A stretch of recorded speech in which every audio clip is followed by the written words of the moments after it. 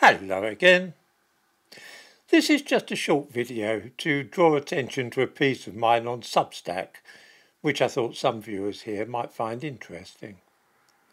Not a day passes without some evil affecting those whose heritage is African or Caribbean being blamed upon institutional racism. In other words, failure to get a place at Oxford University or a job as CEO of a multinational company are both alike a product of ingrained racial prejudice which has existed since the days of the transatlantic slave trade.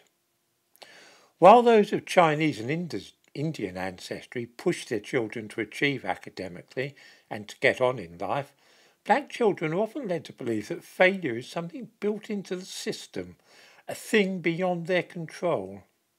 This pernicious doctrine causes incalculable harm. Not only does it promote a feeling of helplessness, it also causes many young black people to feel permanently aggrieved and to believe that they have been cheated out of things to which they have a natural right by the scheming of wicked and cunning white people. Anything more likely to produce discord in society, it is hard to imagine.